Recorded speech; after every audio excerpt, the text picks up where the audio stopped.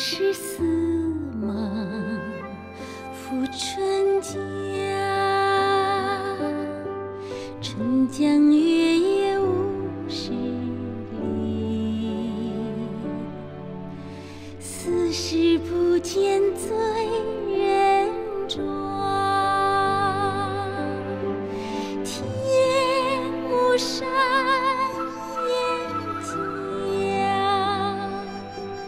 紫岭潭云香，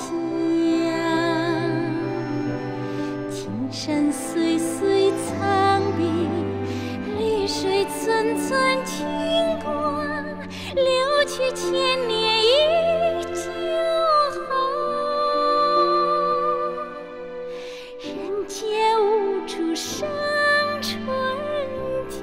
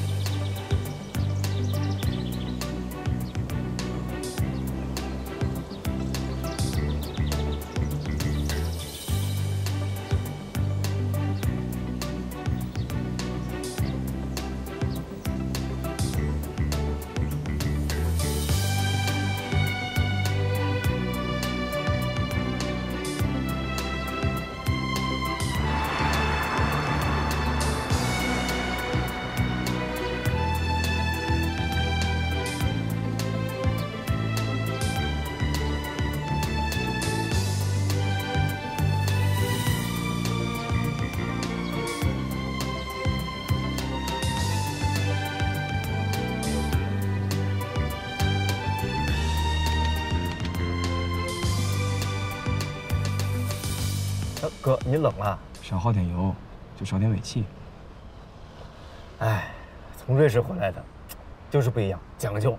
嘿嘿。早知道你开他的车来接我，我宁愿去坐公交。一个村书记开这么贵的车。哥，其实这辆车阿爸平常不太开的，只有重要客户来了之后才拿出来撑撑场面。平常阿爸都是骑个小磁溜去厂里上班的。小磁溜，电动车。省钱还环保。环保？他还知道环保呢。自己开着造纸厂，污染环境，却享受着环保。哎，也不能这么说嘛。你看，阿爸又带你上杭州最好的学校读书，又供你去瑞士出国留学，对你这么好，你他这也。抛弃一个人最好的方式就是用钱把他捆上，然后扔得远远的。哎，哥，这个瑞士的山水啊，是不是比我们这儿漂亮啊？和我们小时候的村子一样漂亮。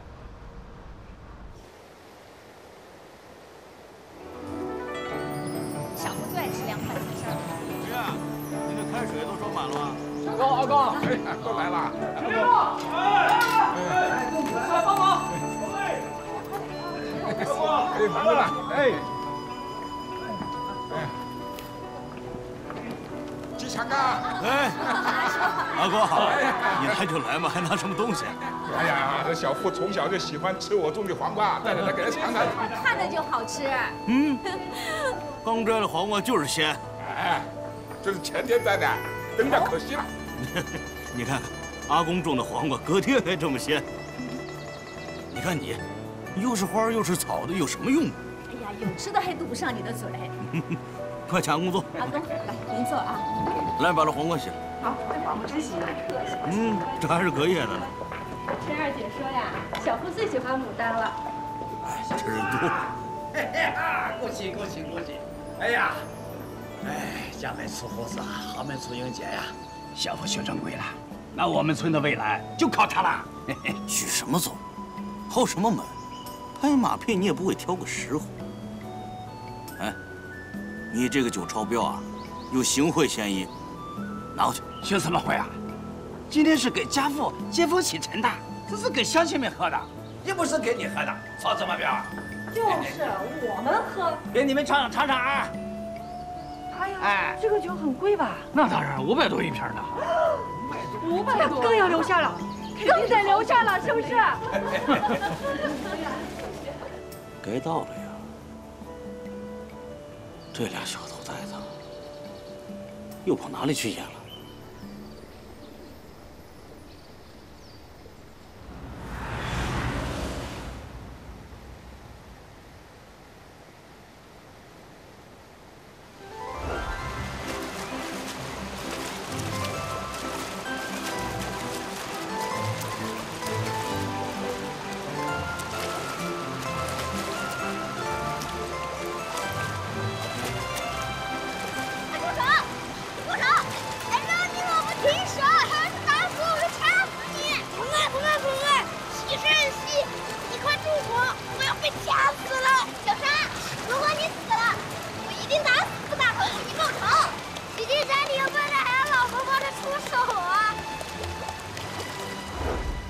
这里当年是咱们的游乐场，现在都变成垃圾场。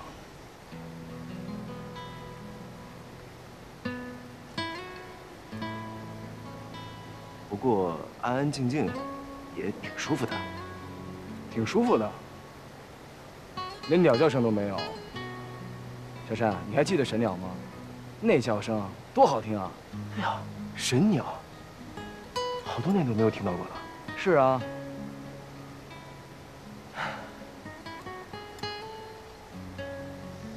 水阶缥碧，千丈见底，游鱼细石，直视无碍。如果吴军看到如今的富春江，一定气得把与朱颜私书给……三子，先到我家，卸掉冷冻水下来，然后再去厂长家。许老板家的水，你也想吃回扣啊？什么叫吃回扣？话说的难听的呀，我替他跑腿也是要收费的。哎呦，小心啊，小心，慢点！哎呦，太臭了，这江水太臭了。老天爷惩罚你呢！都到家门口了，还说这种话。我就说，太臭了，都是被徐强给搞臭的。许大脸，你也就脸大点，别胡说啊！哎，许大脸是你叫的，吓死！我叫许大脸的呀。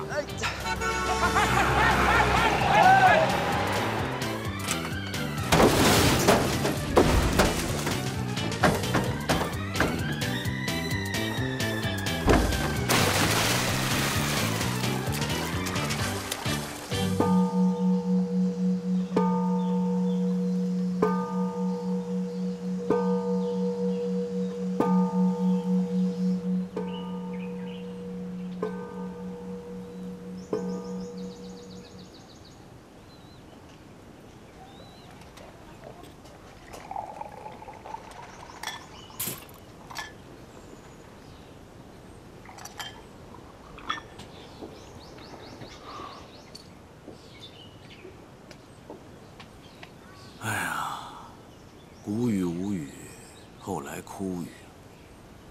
今天不下雨啊，怕是要出事。出什么事啊？现在没有人种地啦，下不下雨无所谓的。只要您带领我们大家伙，发财就足够了。哼，你呀，中国大几万个汉字，你就认得钱，无知。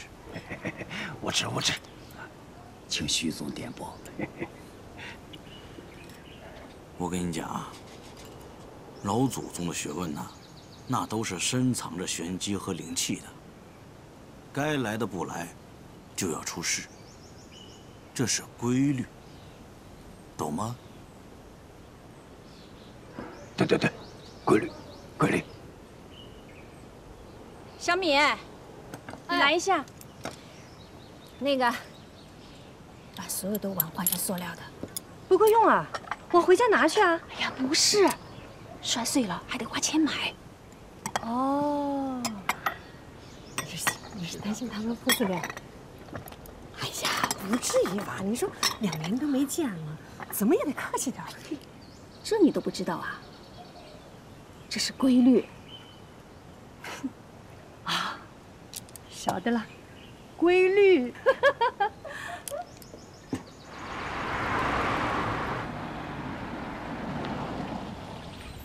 耶，来了！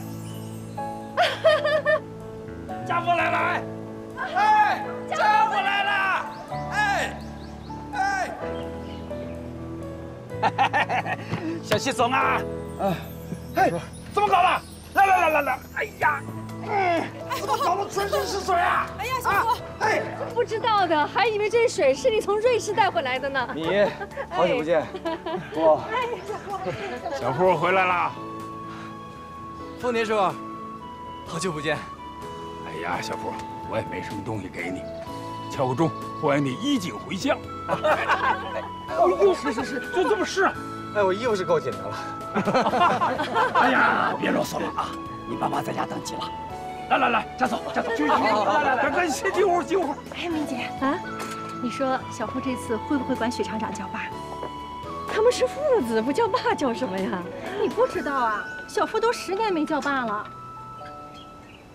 10年？徐总啊！哎，小徐总回来了啊！来，小徐总来了！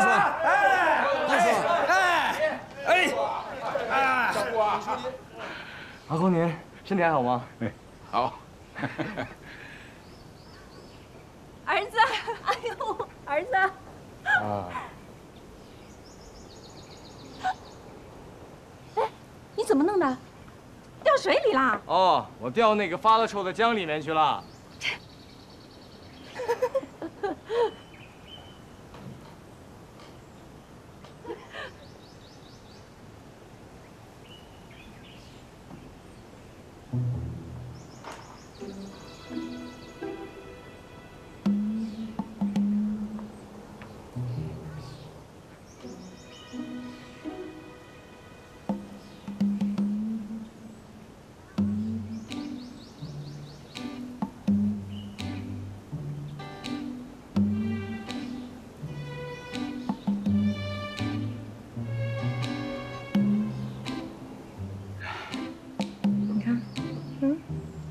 怎么马上就叫了啊？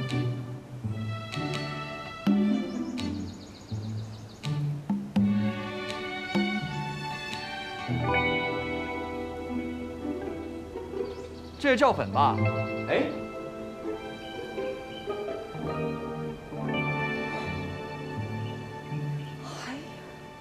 这小富真能做得出来呀！家里这牡丹不错，皂粉、玉衣黄，雨天3天，看牡丹真不错。哥啊，你这不是当众让阿爸出丑吗？那么多人都在呢，赶紧打个招呼。那么多人也不是我请来的呀。春燕，饭菜好了吗？准备好了。抓紧时间开饭吧。好。哎，小米、小厨，摆上去，摆上去。水托点酒呢。等等，都摆上吧。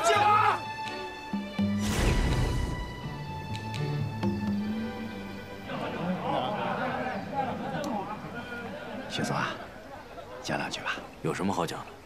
你张罗一下，开饭。来，几位，许图，也代表大家说两句吧。啊，说说。讲两句。啊！来，大家安静啊！哎呀，今天是个大好日子，我代表许家大塘的父老乡亲，也是看着小富长大的公婆、叔伯、姨娘、妈妈，讲两句啊！今天呢，里程碑式的日子，也是开启我们许家大塘未来的日子啊！小许总从瑞士取经归来，将会用满腹经纶助力我们吉祥造纸集团更上一层楼。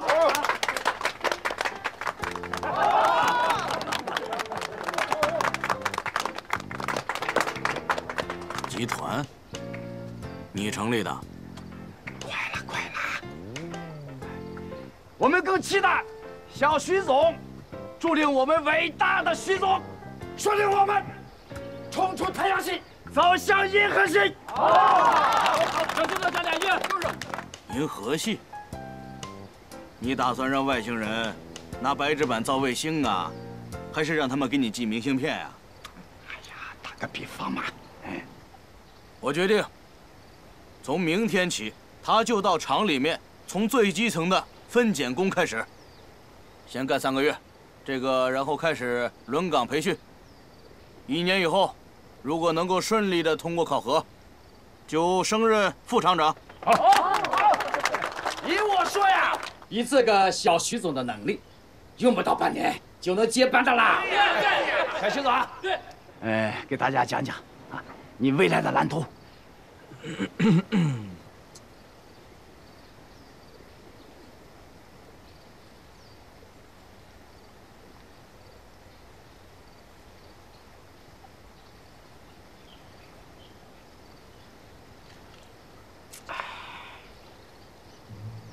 哎你，哎呀！哎呦！快点说。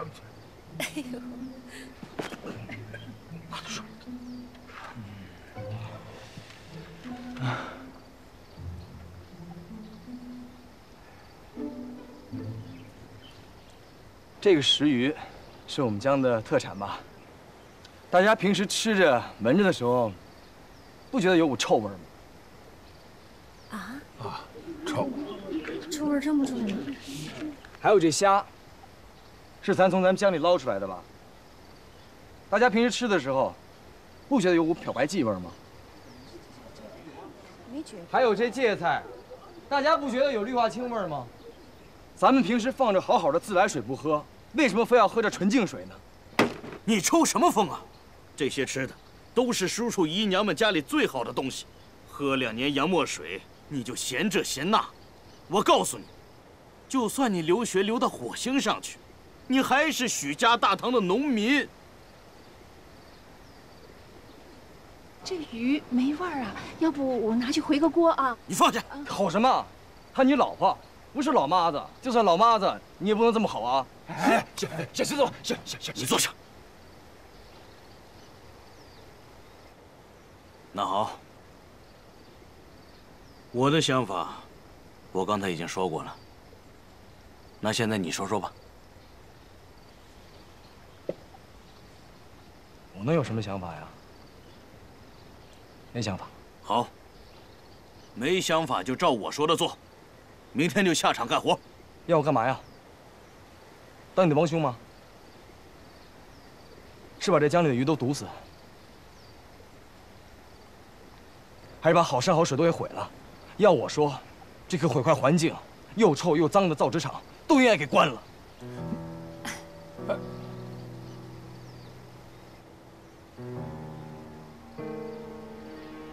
嗯。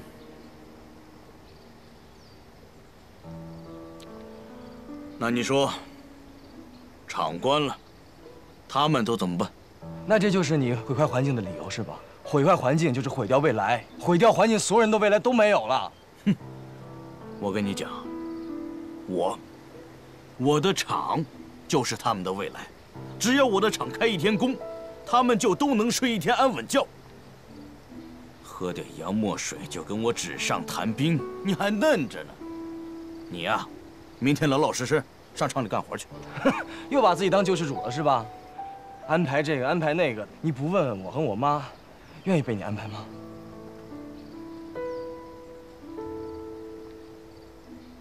好，那你问过这里的所有人，大家愿意被你安排吗？我们愿意，我们愿意的呀。我不愿意，我不想让你安排我所有的一切，不把厂拆了，我就不回来了。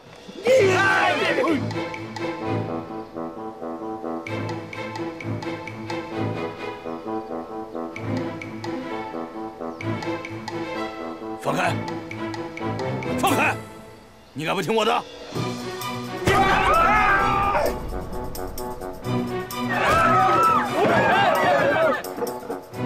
你要造反是吧？嗯？小哥，干嘛？干嘛？你要打人是吧？我报警，告你家暴啊！告家暴！哎呦，你告！耶！臭小子，想跟我亮招是吧？来吧，来吧！小富，你敢？小富，不行！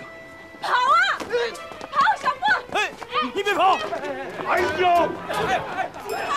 你给我站住！哎，站住！春野，你怎么不拦着他们？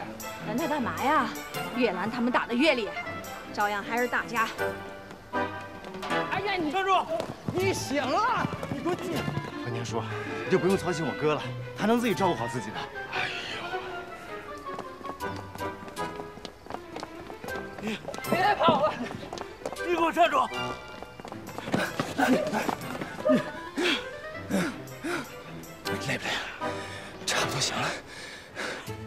这么多年，你追上过我吗？少废话！臭小子，老子今天就一定把你收拾了！哎，臭小子，你给我站住！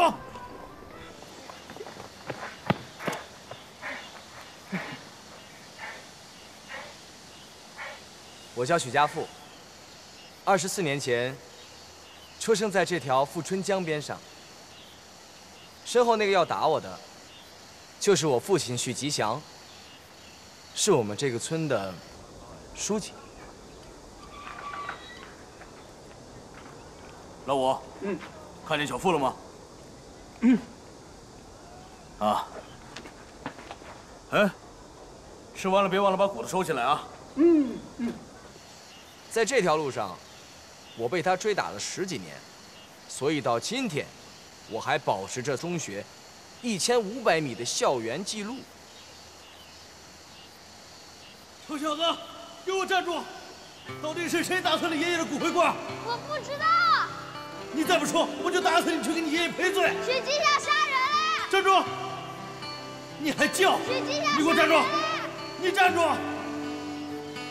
！10岁以前，虽然生活并不富裕，但我和许吉祥的关系非常融洽。他每天都陪着我，教我打拳，带我钓鱼、捉鸟、抓泥鳅。就算他天天打我，我也觉得很幸福。在我10岁那年，许吉祥创办了吉祥造纸厂，从此他便天天泡在厂里，口口声声是为带领大家致富，其实他就是想当官儿。今天呢，咱们的造纸厂就开业了，以后大伙儿就都能过上好日子了。那几年里，他拼命地干活加班。我妈说，只见过躺下的许吉祥，从来没见过站着的老公。从前，他总爱给我讲36计破敌的故事，那也是我最开心的一段时光。后来，每次我去厂里找他给我讲故事时，他都会以妨碍工作为由把我赶走。其实，我需要的是一个能够陪我玩、陪我长大的爸爸，而不是一个救世主一样的厂长。去，回家找你妈去，听话啊。2年后，他把我送到了杭州最好的初中戒毒。我知道，因为这个破厂，他彻底的把我和我妈抛弃了。在离开许家大堂的时候，我发了个誓。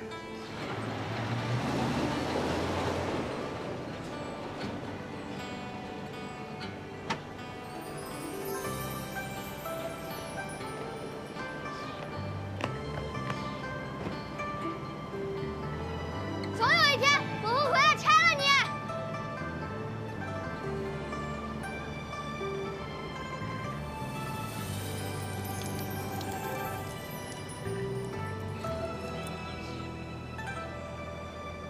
哎，放开我，许厂长！走，出去，出去！哎，走。许厂长，600年前呢，有个黄国旺，他靠卖画养活了许家大塘全村人。今天呢，我这个厂靠卖纸让全村百姓过上了好日子。你现在要毁了我的厂，就是毁了全村百姓的好日子。李进贤，你自己说。哎，许厂长，您这个问题问得好啊。您让我先进去，跟您喝杯茶，我跟您好好解释解释，行不行？不可能。你想再进去，得问问他同不同意。再见不送。他敢再进来，知道该怎么做了吧？明白，厂长。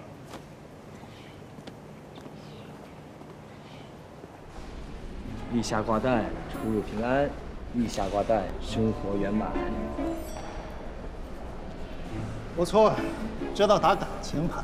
不过我的时间很紧，给你1分钟时间，告诉我为什么我要投资你的宠物航母。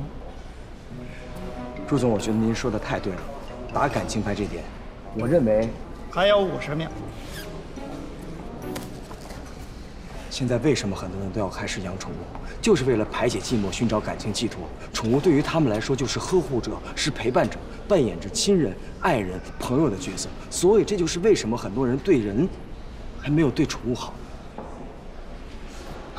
朱总，您看啊，虽然消费增加的缓慢，但是养宠物的人却增加的迅猛。这个情感空间就是一个巨大的产业空间。你知道风投的原则是什么？新兴、高利润、高增长，这3点我全都有。你说的对，但你没有做到。风投的参考标准是数据，而你所说的感情，有标准数据参考吗？显然是没有。朱总，我都约了您3个月了，就再给我1分钟时间吧，1分钟。告诉他这个是什么意思？你完蛋了。其实我挺喜欢这个项目，我就要2只狗狗，你呀就是太客气了，不敢忽悠。忽悠。哎，朱总，您上车之前再给我点时间。你还有10秒。您一定知道，一个宠物店最大的成本不是在于装修，不是在于房租，而是在于人工。一个人工就占了成本的50%以上。你不是想跟我说你用的人工便宜，便宜没好货，好货不是？您先别打断我，您听我说，哎，朱总，我的成本为0啊。你是不是觉得我是一个喜欢被忽悠的人？没有，我的成本为0，因为我的人工成本为0。下回再让我见到这种人，你就别干了。不，真的，我的店不需要工人，这样的话比成本就缩出了50%，一开店就等于在回本。您说这样成本是不是为0啊？没人怎么开店？上车，关门。哎，朱总，听我说一句，朱总。我开的是智能无人宠物店，就像无人超市那种。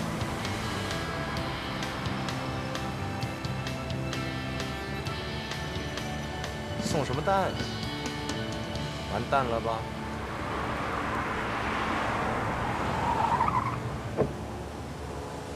刚才说什么？无人智能店？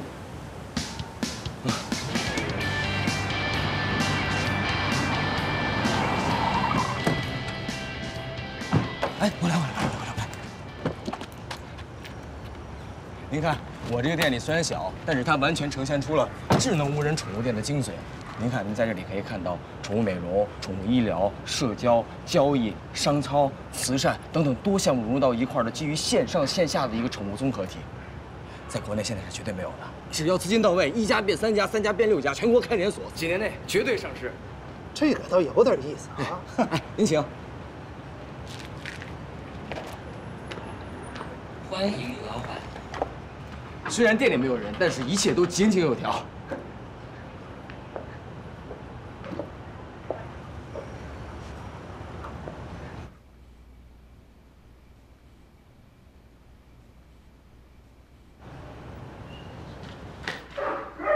不是，这什么情况？这是？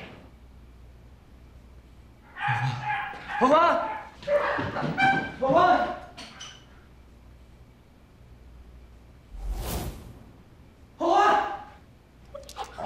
朱总，这只狗在呼我们。呼？什么意思？就是对您有敌意。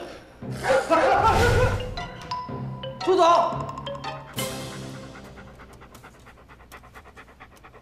你赔我的狗啊！对不起，都是纸片不好，我赔你们，赔多少钱都行。这不是钱的事儿，要是没有欢欢，我都活不到今天。欢欢对你来说很重要，但你杀了纸片，这欢欢也活不过来呀，是吧？活不过来也要偿命。哎呀，大家先别生气嘛，冷静。您这个狗，我一定会努力赔偿的。1年的计划就这么泡汤了。别哭了啊！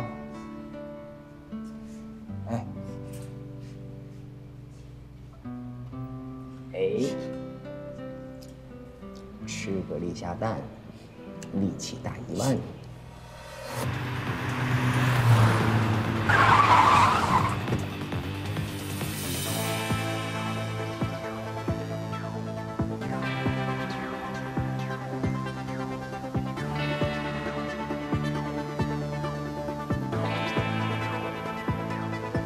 孟律师，就是他，凶得很。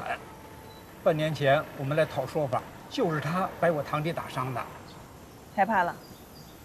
有点儿，要么我们就算了吧。想养你们的田，因为他们的污染而遭受的损失，想要那些被打伤的亲人，这个险我们必须冒，不冒险就拿不到证据。你在这儿等着，我进去采样。帮我拿一下。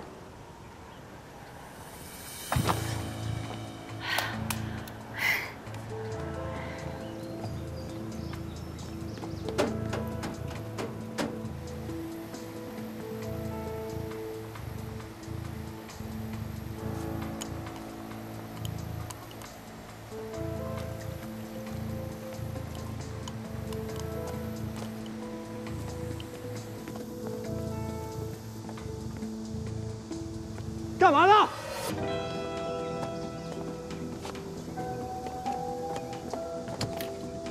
干嘛呢？我原来是污水处理厂的，我有一封信留在这儿了，我来拿信的。信？这是私人物品，你看不合适吧？这是信吗？啊？这1000块钱是我最后1个月的奖金，是我辛苦借，你还给我吧。行了，你觉得你说这话我信吗？这是厂里的钱，我就替政府没收了啊！走吧。我的钱。走。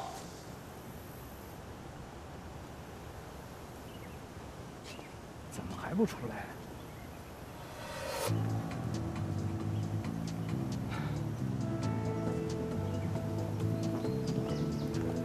徐师傅，孟律师，你总算出来了，你没事吧？没事儿，喏，1000块钱就搞定了，公司报销。孟律师，你是大律师，不仅不收钱，还贴钱，还冒风险，让我怎么谢你啊？你信任我，这是最大的感谢。够了。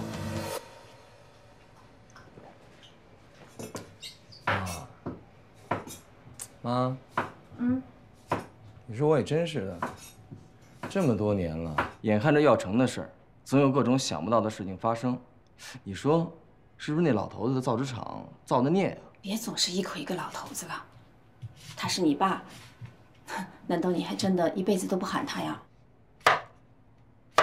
我还真有这个打算。切，跟你爸一样，嘴硬。哎呀，小福啊，你说你折腾3个店都关了，要我看，你干脆考个公务员吧。啊，你爸也希望你考个公务员，稳稳当当的又体面。哎呀，自己创业呀，太难了啊！这有什么难的呀？他许一祥能创业，我就不能创业啊！每次我想到他骂我窝囊废时候那个嘴脸，我就恨不得怎么样？刚跟你说完，他是你爸，别没大没小的啊！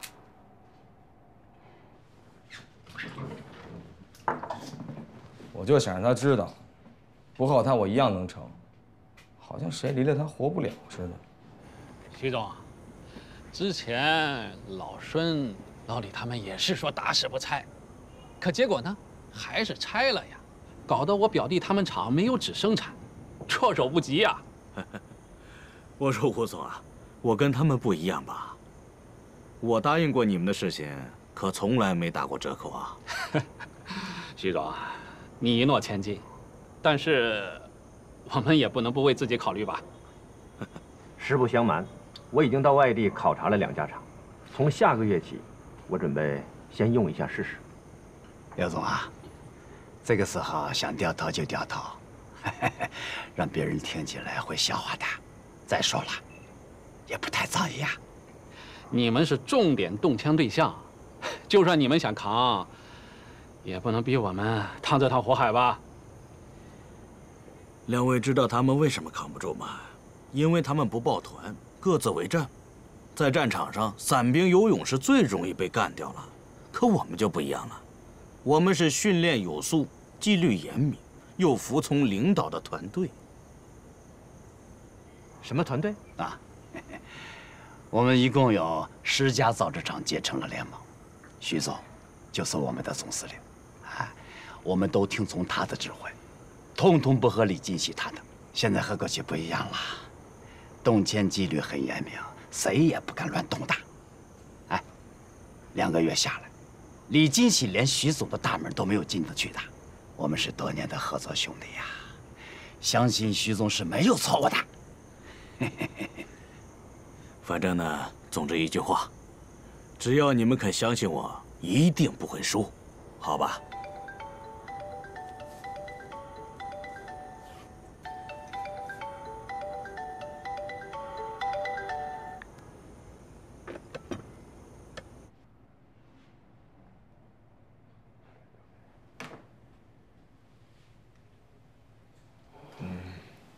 您先别生气，他可能有事正忙着呢，待会儿应该就来了。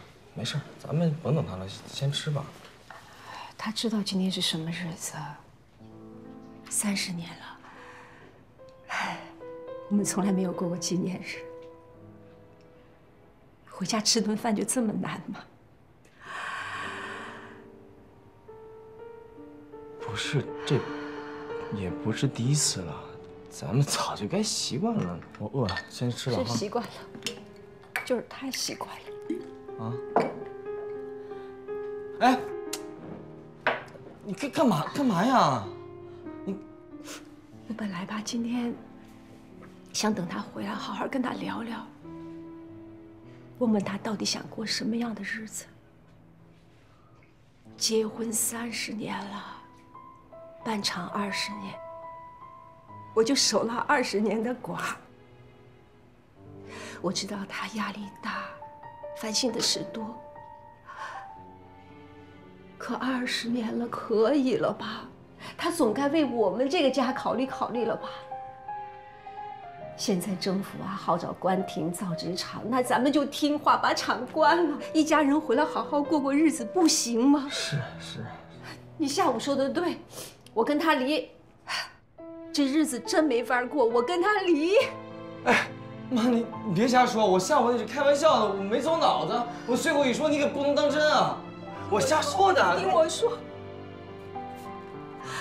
我想明白了，你们哥俩长大了，我真的没什么可顾虑的。这日子过得窝心就不过了，我就不相信我离他我。不是妈，哎呀。 那你也不能为了这么一顿饭，30年感情就不要了呀？至于吗？一顿饭，小付，我们俩到杭州城18年了，他回来跟我们吃过几顿饭呢？啊，这18年他跟我们吃了25顿饭，前面13顿还好，他还回家跟我们吃，可是后来呢，连在家吃他都嫌烦，赶紧去饭店，吃完拍屁股走人。你说这还是个家吗？我们到许家大塘村也吃过几次呀。你不觉得这很可笑吗？一家人在一起生活，竟然要靠计算吃了几顿饭来看该不该离这个婚，这不明摆着该离吗？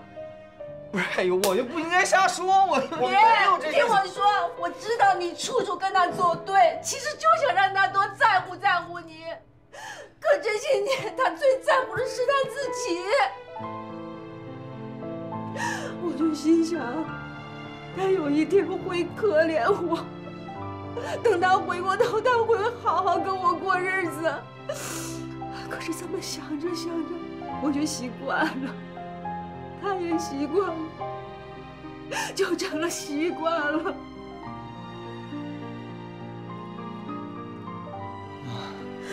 你先听我说啊，其实你也不是恨他，你就是觉得他不够珍惜你，不够心疼你，对吗？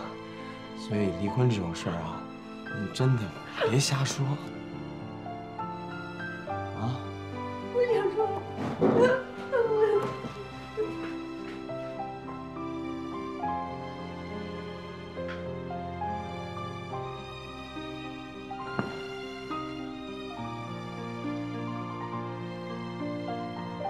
许吉祥，你给我等着！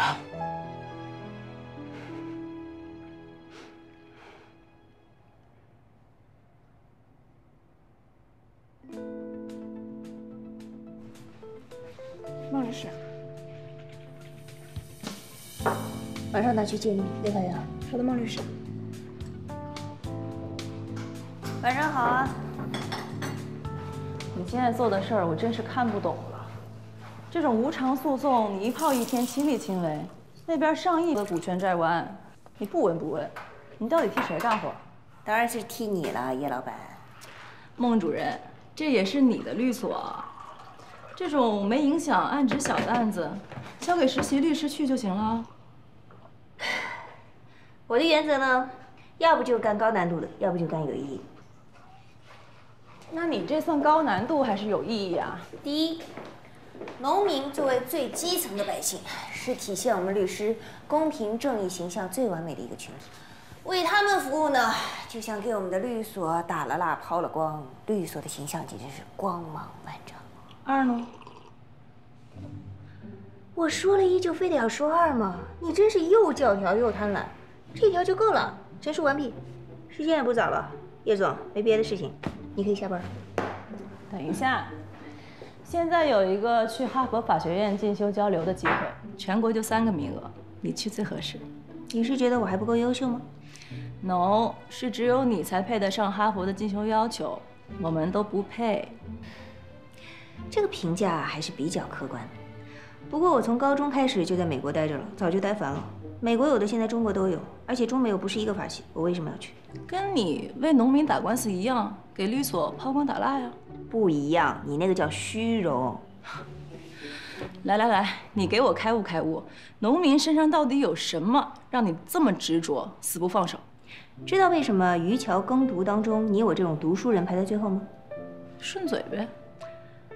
我们费了那么多精力给律所抛的光，就因为你这个回答全灭了。记好了，因为中国的文化起源于农耕文明，我们所有学到的知识都是渔樵耕从劳动实践当中总结出来的。先有了知识，才有了读书人。所以农民是我们的老师，那我们是不是应该报答报答我们的老师呢？嗯，有理有据。还有呢？而且。 我的命都是农民给的，所以我更应该报答。你爸是农民？2个月了，停滞不前。问题到底出在哪儿？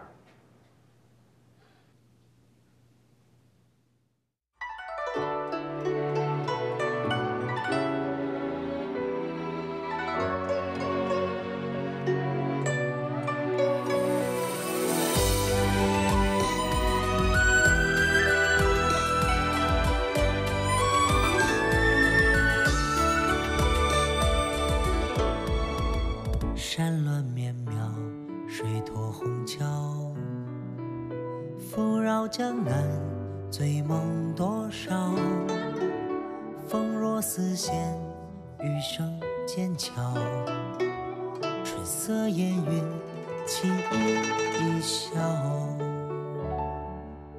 长夏宁静，凛冬风高，山中田园，故土难老。 深秋多情，梦春来早。举身故乡，与世为道。像枝头绽放的凌霄，天龙间千年酒一泡。绿水青山，何须寂寥？祖先的风度。 可以笑傲，借一点嗜好，绘出壮美好明朝。嘿，像枝头绽放的凌霄，天龙间千年酒一泡。绿水青山，何须寂寥？祖先的风度。 可以笑傲。